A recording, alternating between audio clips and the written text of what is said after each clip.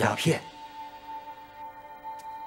这个迟耀祖很狡猾呀，以前在井网开烟馆，现在又用鸦片熬汤来害人，太可恶了。明天我就面见圣上，劝其勿去红云酒楼。华太医啊，现在皇上时机头正在兴头上，他能听你劝诫吗？说句大不敬的话，我看皇上啊，是不见棺材不落泪啊。秉三兄，作为太医，时刻关注圣上的健康是职责所在。我明知道鸦片有害，不谏言是失职，圣上不听，则就不在臣了。你们左一个圣上，右一个圣上的，那关在天牢里的华道长怎么办啊？哎，倩娘，现在唯一能救华道长的，只有皇上。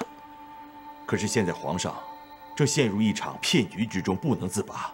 只有等他醒悟了，华道长才能有救。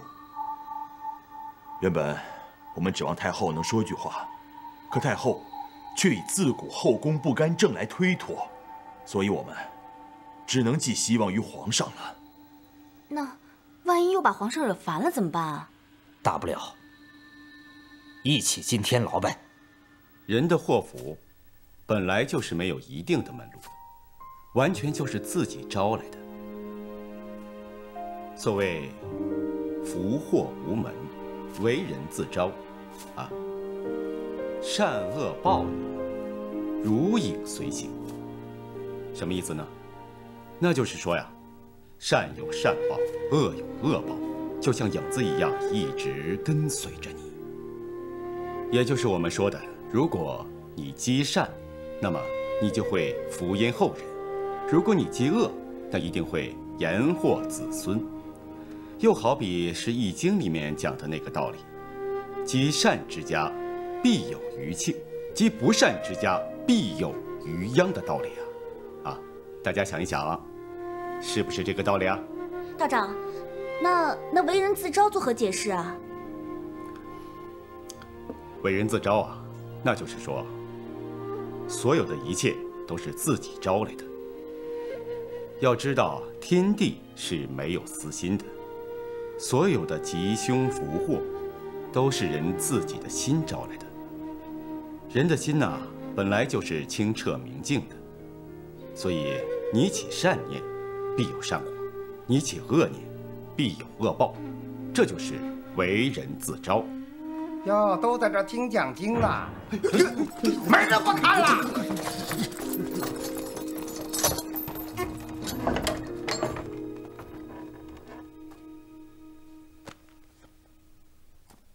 李公公，华道长好雅兴啊！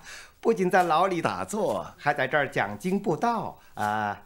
受倩娘之托，给你送了点好吃的。哎呀，替我跟倩娘说一声，真的没有这个必要。这的伙食挺好的，我挺满意。请坐。免了吧。华道长，你没话可讲啊？没有啊。哎呀，你这个人呐，刚才讲经你是一套一套的，怎么到了自己这儿不闻不问，真把生死置之度外了？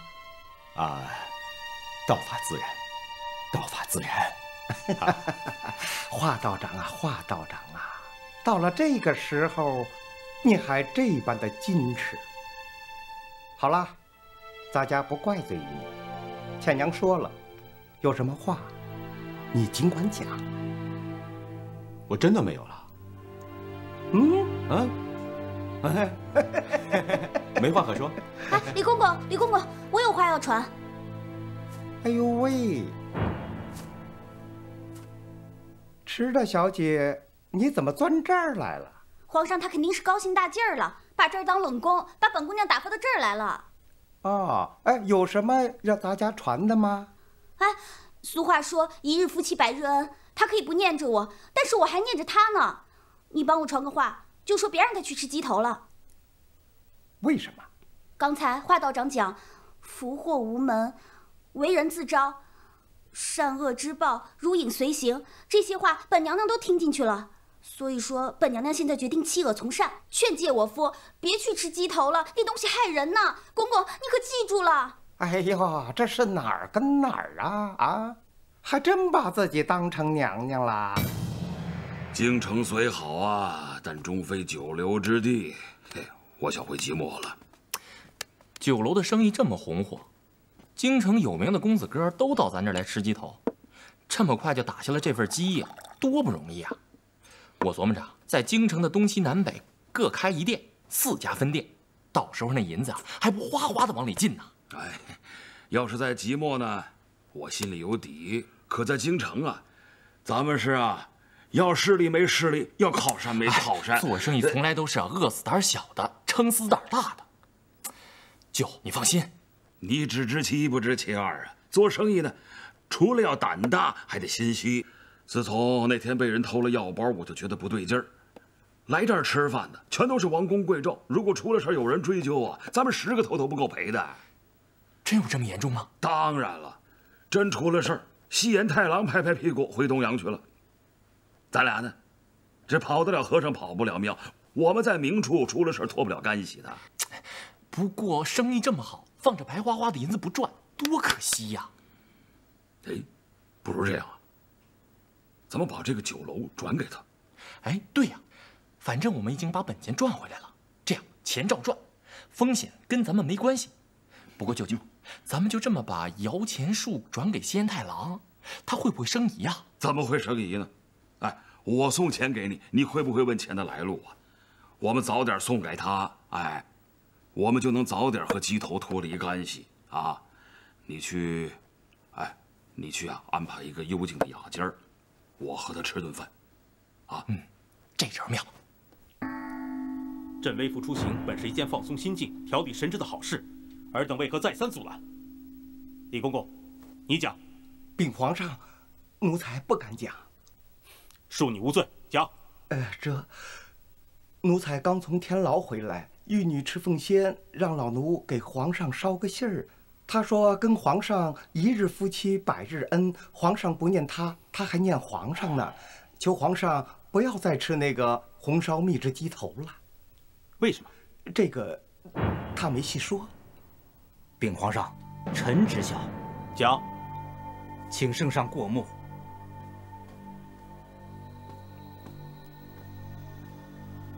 皇上，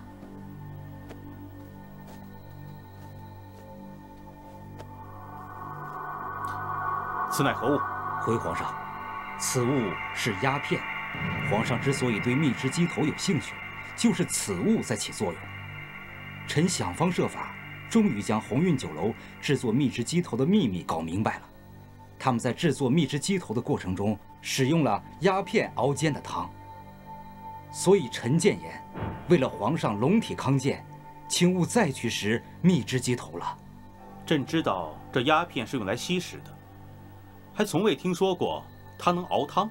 回皇上，此事千真万确，臣经过仔细检查，确是鸦片无疑。就这么一点鸦片，它能起什么作用？皇上，鸦片融入汤内，毒性虽小，但长期使用终无益处。滴水也能穿石啊！朕日理万机，1日3餐如同嚼蜡，好不容易有一个愉悦的去处，可以吃几口真实的饭，喝几口真实的汤。尔等还要再三阻拦吗？臣不敢。臣这次随皇上去鸿运酒楼，有一件事儿，臣担心呢。什么事儿？这个迟凤仙已被关押多日，迟耀祖不知道女儿的下落，正托人四处打听消息。此去，若是遇到了迟耀祖问及此事，臣该如何回应？请圣上明示。李公公，奴才在。迟凤仙在天牢里有没有学乖啊？迟凤仙学乖了，在大牢里听华道长讲经布道，修身养性。迟凤仙明事理了。什么？你再说一遍。回皇上，赤凤仙学乖了，在大牢里听华道长讲经布道，修身养性。赤凤仙学乖了。华灵道长在大牢里讲经布道？是的，奴才亲眼所见。朕听说过西洋的神父，在天牢里为囚犯祈祷，在我大清朝的大牢里讲经布道，这可是天下一大奇闻呢。仲卿，随朕去一趟天牢。这。太上老君说，有人曾经作恶，但是后来自省，要忏悔改过，并且要断除一切的恶行，奉行一切的善行，久而久之，即可获得吉祥喜庆。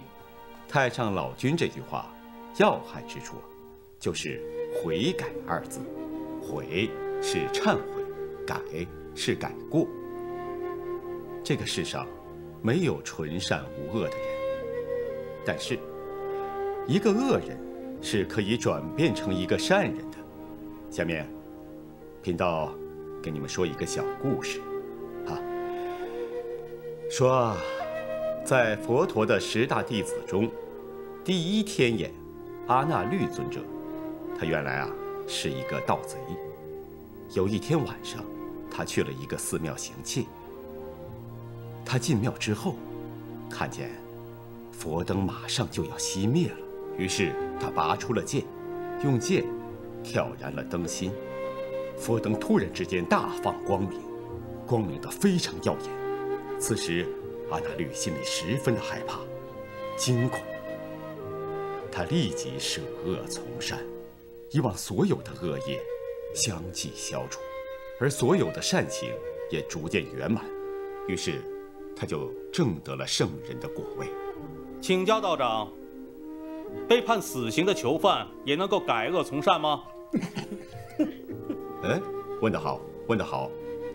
所有被判死刑的人，他们呢，要就是杀死他人之人，要不呢，就是贪取不义之财之人。他们这些人呢，就好像是吃了用符水浸泡过的肉去充饥，喝了用镇鸟毛浸过的毒酒去止渴一样。这些东西都是有毒性的，有剧毒。这些东西不但不能果腹，而且他们的死期都将近了。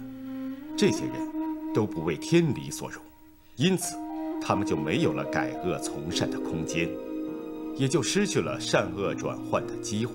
只有将国家律法将恶除止，也就是我们说的除恶务尽。除恶的另外一方面，就是为了扬善，其从实质上来讲，就是为了除恶从善。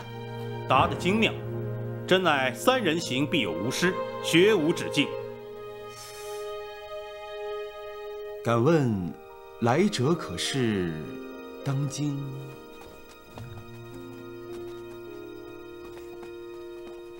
圣旨到，华南轩持凤仙接旨。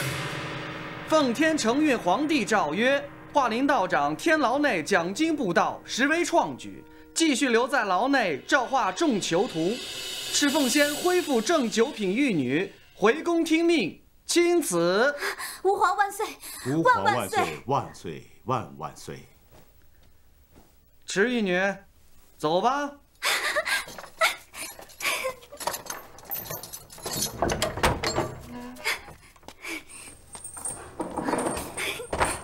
华道长，你太灵验了！凤仙刚有了善心，就得到了现世报。可是凤仙不明白，你是个好人，为什么你却要被关在这儿呢？天机不可泄露，切记出去之后，念从心生，祸从口出啊！记住了，我走了，你在这儿待着吧。迟掌柜，看你很不开心的样子，到底出了什么事情了？你有所不知啊，我们这些山东人呐，有很浓的思乡之情啊。我以为到京城呢会习惯，会乐不思蜀，就不想着回山东了。可结果不是，慢慢的就想回去了。我老是想我的池府大宅呀，想起我的广仁堂啊，还有想起我的余杭啊，这个想家是很正常的事情，适应了就不想了。哎，你们日本人不明白，我们祖上有一句话呀，叫做“树高千尺，夜不离根”啊。我的根就在即墨，我是真的想啊。那你回即墨了，我们的酒楼生意怎么办呢？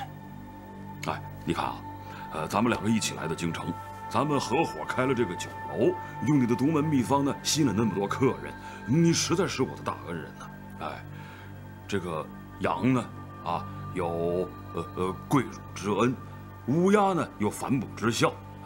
你的好啊，我是一定会记下来的。你想把酒楼送给我？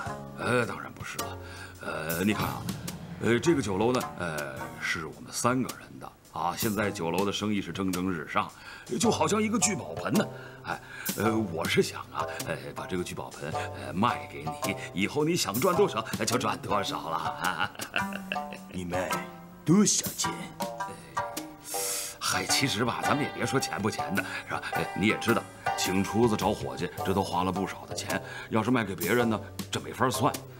我看呢，咱们这样吧，这个酒楼你花多少钱盖的，你就按这个价，你给我钱。迟掌柜，我可是股东之一啊。你按着这个价钱卖给我，你不是明明欺负我是日本人吗？不是，这个做生意是以和为贵的嘛，是吧？这个酒楼现在建好了，有了这个酒楼呢，你就好落脚了。哎，我是顺风顺水开酒楼，你再顺风顺水接酒楼，这不挺好吗？迟掌柜，你不要再跟我讲狐狸和乌鸦的故事了，我没有那么多银子，我还有事。我走了。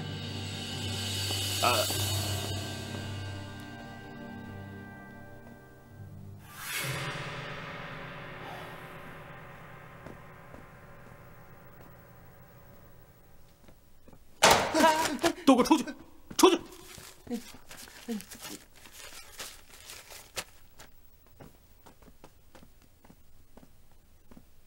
赤凤仙觐见。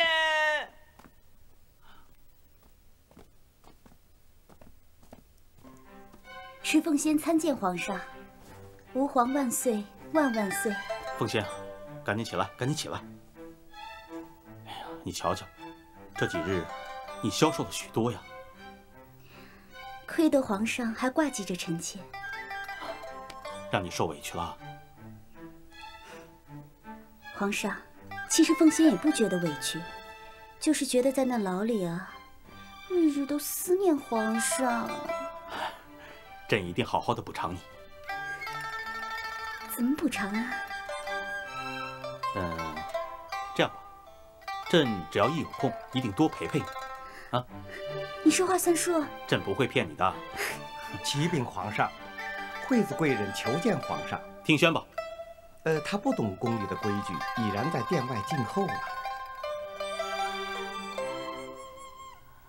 那就让他进来吧。这。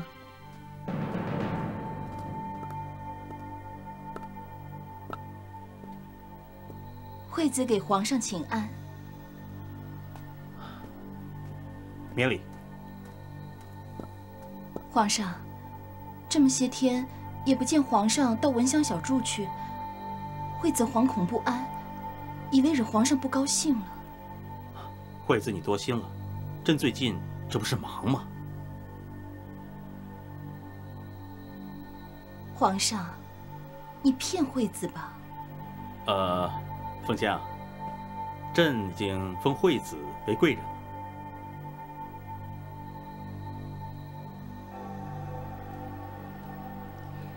石凤仙给惠子贵人请安。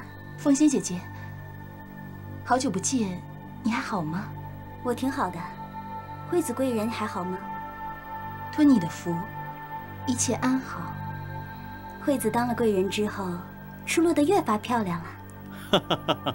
这就对了，你们2位啊，就应当像亲姐妹一样才好。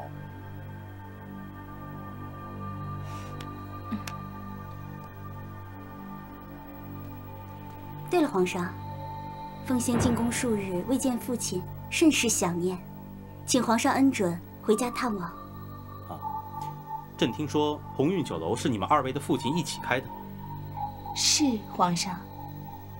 那这样吧，有机会朕带你们2位一起回去省亲。谢皇上。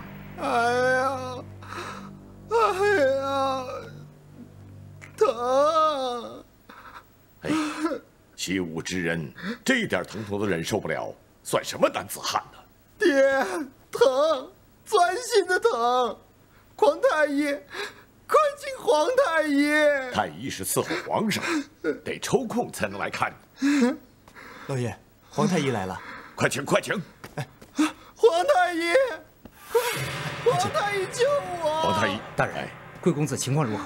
不见好转呐，似乎是越来越严重了。这位是我的好友，精通医术，请他帮忙来瞧瞧。哦，公子在哪儿？在里边，快快！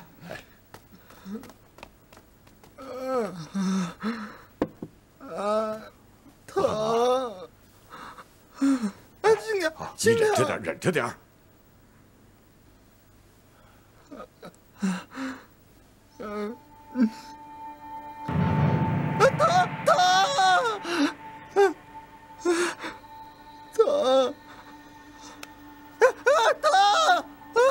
你看，就是这个床。窗口溃烂，脓血外溢啊！秉三兄，那此床这先止疼吧。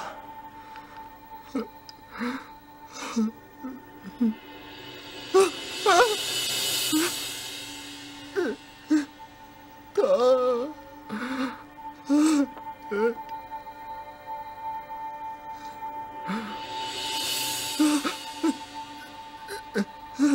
来，把手给我。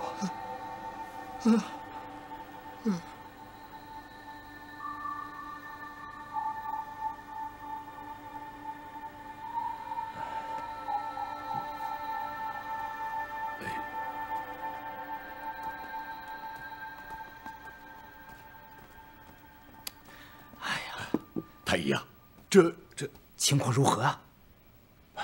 不妙啊，毒已攻心，能治吗？不好说啊，就看公子的造化了。他那个疮是什么疮啊？搭背疮。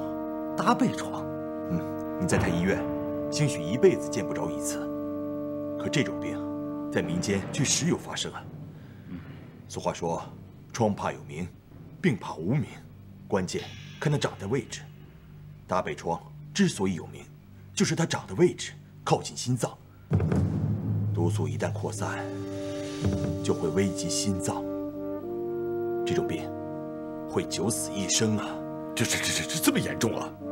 哎，县长，求你了，不管花多少银两，救救我孩子吧！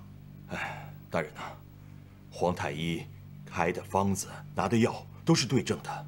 这颗疮如果长在别处，早就好了。可这搭背疮，非人力能及呀！大人，陈先生肺腑之言，话虽难听，是实情啊！啊，大人呐，这瓶药你拿着，等公子疼痛时，就给他撒一些，尽量减少公子的痛苦吧。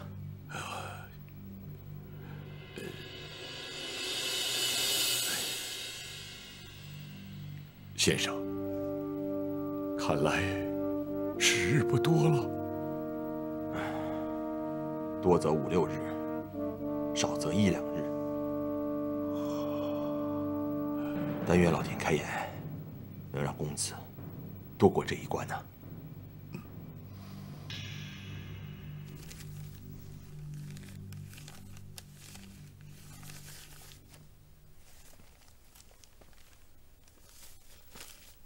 大人，张仲景的《伤寒杂病论》里有记载，你看这段。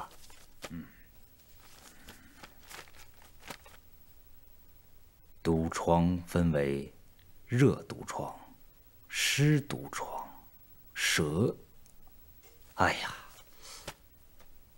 王大人呐，咱们要查找的是毒疮的起因，不是让你去分类。就像图那野的搭背疮，是什么原因形成的？这才是问题的关键呐！哎，这书上都写着呢。你看，服用有湿毒的食物，又不能有效地排出体外，长期累积而成，这就是毒疮的起因呢。这个我清楚。我是说，搭背疮的起因，毒性之大，与众不同，那是要人命的呀。这能是吃出来的吗？对，就是吃出来的。老祖宗早就说过，病从口入，搭背疮也不例外。图那野这搭背疮的起因，应该就是与他常去吃红烧蜜汁鸡头有关。哎，咱们不是查过了吗？蜜汁鸡头中的鸦片量很小，不可能吃出毒疮，更不可能吃出搭背疮啊。但除了鸦片之外，会不会有其他的东西呢？其他的东西？一定有。这个鸡头中少量的鸦片，就已经让人中毒不浅。但要是配以其他的有毒药物，那就是害上加害呀。可是倩娘那天从鸿运酒楼拿回的调料包中，除了鸦片有害，也没有发现其他有害的东西啊。难就难在这儿啊，找不到毒源，我们就无从下手。唉，皇太爷，皇太爷，少爷快不行了，老爷请你过府。让你给说准了，多则5、6日，少则1、2日啊。走吧。哎，不用去了。你回去告诉你们老爷，让他给公子准备后事吧。啊，是。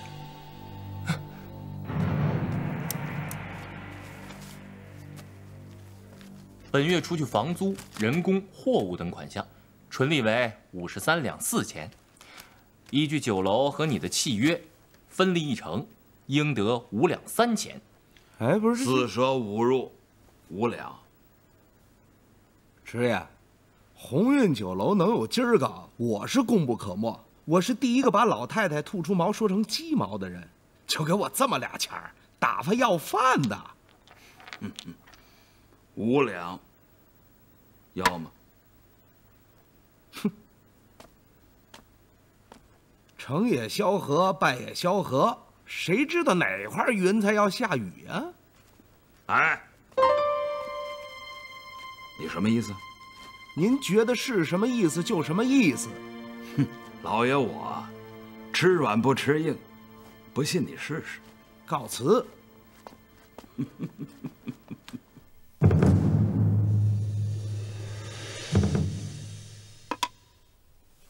顺喜，顺喜，奴才在。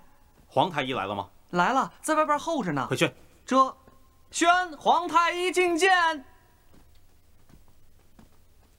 臣叩见。免礼免礼。图那野得的什么病？他为何而死？回皇上话，是毒性很大的搭背疮。这么厉害，他为何会得此病？臣以为，与图那野经常去鸿运酒楼食红烧蜜汁鸡头有关。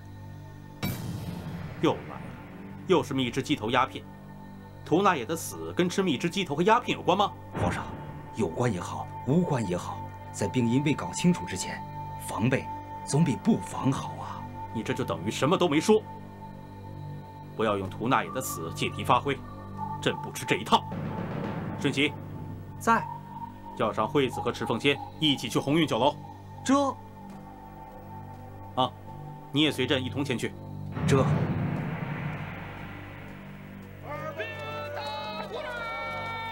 顺喜啊，话都传下去了吗？回爷的话都已经传过去了，咱们去了就吃。那就好。皇太医，哎，朕今天高兴不起来，这心里头像是堵了块石头，看什么都不顺眼。朕这是怎么了？圣上爱臣深切，图那野病逝，阴影作祟，圣上不去想他便是。景物依旧，人亦不在，世事难料啊。算了，不去想他了。哎，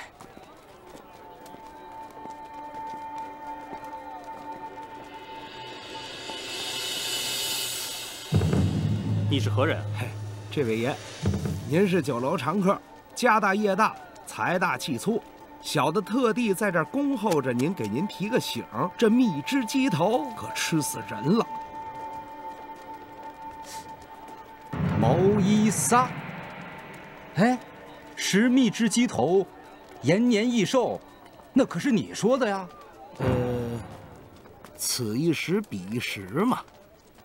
你们俩认识啊？哦，我认识他，他不认识我。哦，毛衣撒，天桥说书的，有点意思。爷倒要听听，就凭你这2片嘴，是怎么把这个吃蜜汁鸡头延年益寿，说成蜜汁鸡头吃死人的？顺起啊，让这个毛衣撒随朕一起去酒楼。这不是什么朕。不是，这位是真爷，京城赫赫有名的真爷，就是他。哦，吓我这一跳，我还以为当今天子临凡了呢。哎呀，亏你还是个说书的，你知道皇上出宫是什么样子？皇上出宫排场得够多大呀？那銮驾齐备，文武百官列立两厢，山呼万岁，执事校尉这一甩靖边，这才出来呢。全城上下得是净水坡街，黄土垫道，气派。爷，您还别不爱听，您够这份了吧？跟当今万岁怎么比呀？哎，说的倒是挺对的。行，走，今天呀，爷就请你吃一顿，好好听你聊聊。你要是真有什么委屈，爷为你做主。您费心。走。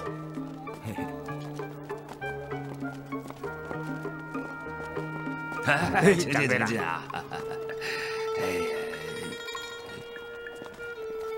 天桥说书的，地头蛇，皇上，还有凤仙，什么情况？哎，你们2个，一会儿啊，别先忙着省亲，等吃完了再去见你们的父亲。瞧瞧。是老爷。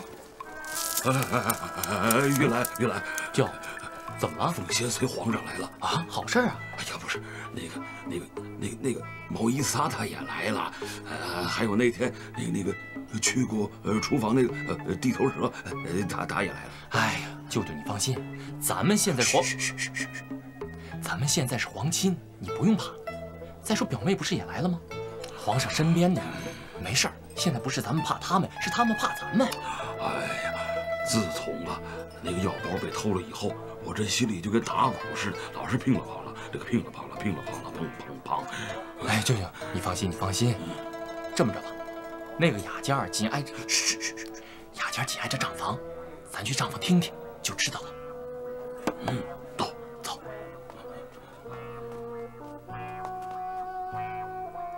爷，您是不知道，我们说书靠什么呢？靠的就是这一身的精气神。这要是哈欠连天，半死不活，那怎么拴得住书座呀？前一阵子，我就是精神不佳，来吃了2次鸡头，觉着真好，这不帮他们吹吹吧？没想到，3吹2吹，把一个小破饭馆吹出一个鸿运酒楼。4九城里除了皇上之外，大小官员没有不来的，生意火成这样，爷您给断断，我这吹鼓手功不可没吧？功不可没，这掌柜的应该重重的奖励你啊。门儿也没有啊！小财主不仗义，过河拆桥，给我的份子钱一月比一月少，他可就忘了。我能把死人说活喽，我就能把活人说死喽。哎，那你跟爷讲讲，你想怎么把这个酒楼给说死了？反着说呀，当初我不说这鸡头大补吗？人参现在毒药。眼见为实，屠乌哈的公子屠那也吃死了吧？谁还来啊？谁不怕死呀？毛一撒，刚刚在街上，你为何要拦住爷？哼，爷，您是一般人吗？您是这份儿。您要掉根汗毛，我扛回家去能立根旗杆。嘿嘿，您要是不来了，他这生意起码垮一半。是这样，那爷再问问你，这吃蜜汁鸡头等于吃奸臣之说，也是你杜撰出来的？您圣明，就是小弟儿。我呀，人送外号毛大仙，浑身上下有点仙气儿。用点小脑子，这不满城官员，神魂颠倒，昏天黑地，我这能耐不俗吧？啊，爷，来，咱喝着啊。原来如此啊！朕正在查谁在背后煽阴风点鬼火，把这蜜汁鸡头说的天花乱坠，乱我官风，毁我大臣。原来是你呀！冤有头，债有主。来人，站！是啊，把这个无耻小人给朕抓起来，送刑部重处。走！不是，我这一掌，哎，饶命！哎，过来！哎呀，原来啊，你看见没有？这个毛一撒，他跟我作对，没他好果子吃。舅，咱现在是皇亲，皇上肯定向着咱呢，你应该进去敬杯酒啊。错，我是想明白了，做生意离皇上越远越好。这一回啊，是找了个替死鬼，你记住啊，一定要把这个屎盆子全都扣在他的脑袋上。铁案就翻不了身了。哎，为什么呀？皇上亲自定的，谁敢翻案呢？但是呢，这个蜜汁鸡头的事儿，躲得过初一，躲不过15，必须要小心提防。所谓人无远虑，必有近忧。嗨，舅，人家都说呀，风险越大，利润就越高。每天晚上数银子，那才叫开心呐。你先坐，来喝杯茶啊。哎，好。哎呀，舅舅跟你商量个事儿啊。哎，如果呢，我这个酒楼交给你开，你行不行啊？当然可以了。舅，你怎么会有这个想法呀？啊，你表妹进宫了，酒楼也开起来了，我呢有点累了，想回老家了，所以给你开嘛。谢谢舅。迟掌柜的，哎呦，顺喜公公，皇上传你过去呢。啊，你先去。敢问公公，是福是祸啊？龙颜不悦，回话要小心呢。谢公公提醒。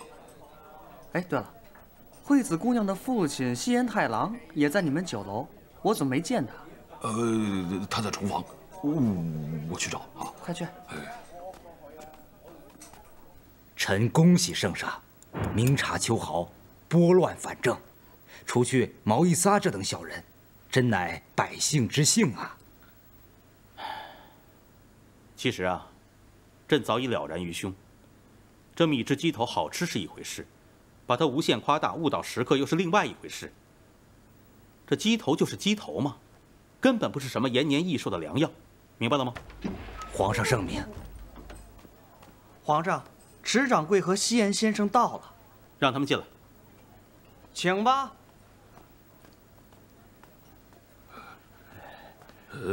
草民叩见皇上。哎，免礼。谢皇上。你们记住，以后朕来这儿吃饭，一切礼节全免。谢皇帝陛下。父亲。你就是惠子的父亲？拜见皇帝陛下。免礼。朕今天将你们2位的女儿带过来省亲，也算是做了一件功德事吧。谢皇帝陛下。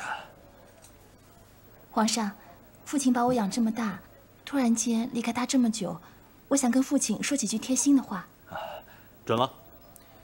朕怎能不让你尽孝道呢？放心去吧。谢谢皇帝陛下。哎，坐。谢皇上。